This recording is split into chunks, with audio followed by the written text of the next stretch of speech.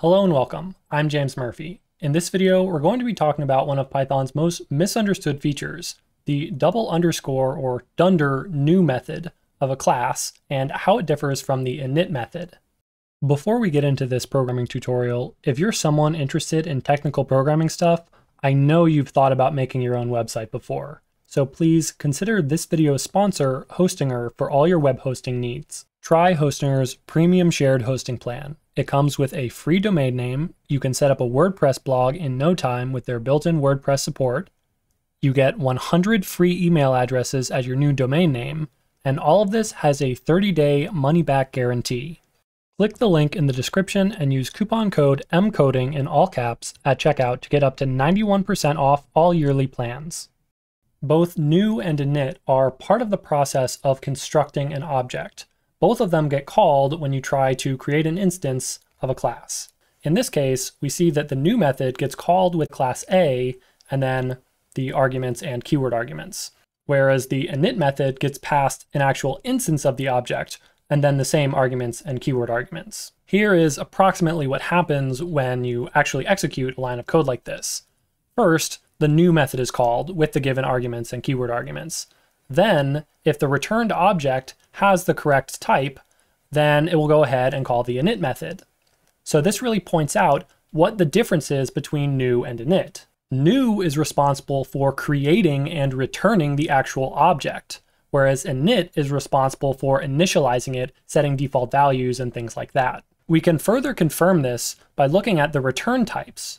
New is actually supposed to return something, an object, whereas init doesn't return anything, it just initializes values. This explains why you don't return anything from init. It's new's job to actually make the new object. It's a class method, so it takes in the class that it's supposed to return an instance of, and then it needs to return an instance of that class. Now notice here, because of this isInstance check, the init method will only be called if it does actually return an object of the given type. If I return the wrong kind of object from new, then I'll just be left with an uninitialized object and init will never be called. We can see this happen by commenting out the return line so it returns none. Now we see that new was called, but init was never called and the value of x is none. That can be really annoying, so always remember to return something from new. That's its job. I'd say that most Python programmers learn about init fairly early. Pretty much as soon as they learn about classes, you learn about init and how to make your own classes that have their own attributes. But learning about new is something that usually doesn't come up until much later, sometimes years even. So when would you ever need to actually change how the object is created rather than just how it's initialized? New was added into Python primarily to allow programmers to subclass built-in immutable types. Suppose that I want to make an uppercase tuple type. It's going to be the exact same thing as a tuple, except whenever you create one, it always uppercases its arguments. You might be tempted to try to accomplish this using the init function. You take in an iterable as its argument, you're going to loop through those things, change the ith thing in the tuple to the uppercase version of that argument. But when we run the code, we see that that doesn't work. By the time that init is called, it's too late. The object already exists and it cannot be changed. The only possible way to get around this is to intercept and modify the arguments before the object is created. This can be accomplished using new.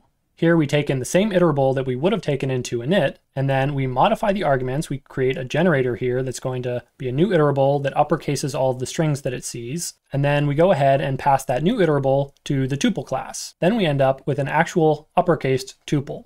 Again, this is only possible because we're modifying the arguments before this immutable thing is actually created.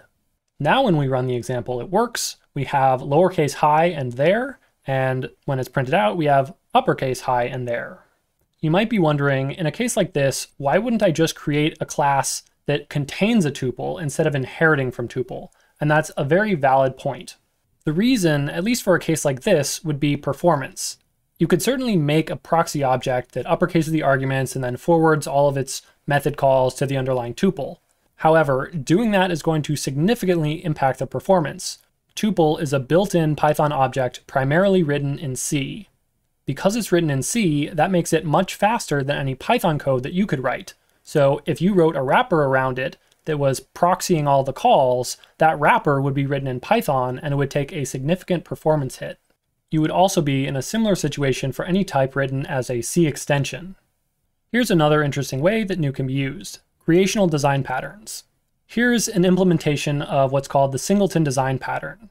The purpose of a singleton is that there's only supposed to be one of them.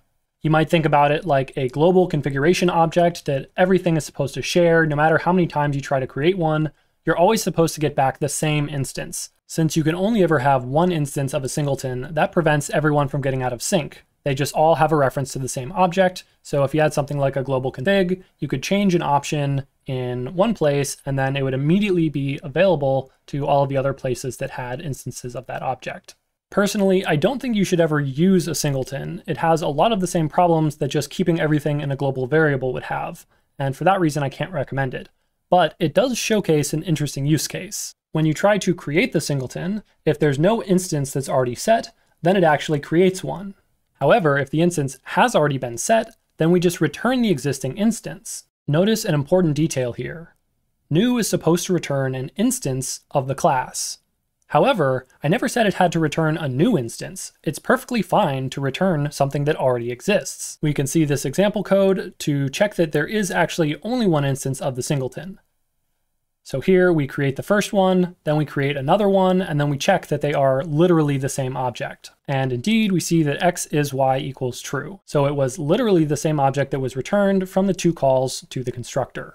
Here's another example that's like the singleton example on steroids. Imagine you have an object that is incredibly expensive to initialize. Maybe initialization requires something like going out to a database to read the result, or reading it from a file. If that's the case, you definitely don't want to create a new instance if you already have one in memory. The loaded variable here keeps track of which clients have been loaded from the database. Whenever we're asked to create a new instance, first we check if there's already an existing one that has the same client ID. If there's already an existing one, we just return that. If not, then we go ahead and create the new client, mark them as loaded, and then do whatever, go out to the database to initialize them. This init from file function, think about as actually going out to the database and doing all the hard work. I didn't actually implement any of that stuff, but this is similar to how some big frameworks work. When we actually use the client class, the first time that we construct a client with ID 0, it goes out and reads the client from the file or database or whatever. But the second time, it just returns the existing one. But if we try to construct a client with a different client ID, then it does go out to the database again and read that one. Doing it this way minimizes the number of times that we have to make those really expensive calls, like going out to the database. One could argue that a lot of these examples are probably better suited for a factory pattern rather than overriding new, but this video is about learning how you can use new. Okay, here's another really fun one. Imagine that we want an encrypted file class that's able to read encrypted files. Basically, you just pass it the key to the file, and then tell it what kind of encryption is used and where the file is located. Of course, we don't want to have one mega class that just has every different possible kind of encryption and methods for it inside. Instead, we'll have different classes for different kinds of encryption. For a plaintext file, we just open the file and return its contents. But for a route13 file, we would read the file and then decode it as route13 and return that. If we had a file that was encrypted with a one-time pad that we're supposed to XOR with, then we read the file as bytes, XOR the bytes with the key to the file, and then decode and return that. Now all of the logic for how to read each kind of encrypted file is delegated to the class that's in charge of that. But I don't want to do something like hard code plaintext file here because this thing might be an argument of the function that's not known ahead of time. I want to just pass the string that has all the information to encrypted file and get back the right kind of class. Here's how we accomplish that. First off, we'll use this registry dictionary to map from prefixes like route13 to classes that actually implement the functionality for those. We populate the registry by using this init subclass hook. This function is called whenever a class subclasses encrypted file. Route13 text subclasses encrypted file and has a prefix of route13. When this line defining the class is executed, it calls the init subclass function of the encrypted file class. It'll pass in the subclass, the route13 text subclass, along with the prefix that it had. Then we just store the prefix and class in the registry. Now, in the new method of encrypted file, we just parse out the prefix from the path, and then look that prefix up in the registry. That'll tell us which subclass that we should use. We then create a new instance of that subclass and return it. So if the path starts with file : we return a plain text object, but if it starts with rote13, then we return a rote13 text object. Here I have 3 text files that when you print them out, you see this. The first one, hello world, the second one, jumbled up mess, the third one, another jumbled up mess. But once I add in the correct prefixes, rote13 and one-time pad with the correct key, then I see something else. After decrypting, we see that the first 2 said hello world and the last one said subscribe to encoding. The last very common use case for overriding new is metaclasses. Metaclasses very often want to or need to override the new method. I don't want to go into the details about metaclasses too much. I'm going to have a whole new video about them next week. Be sure to stay tuned.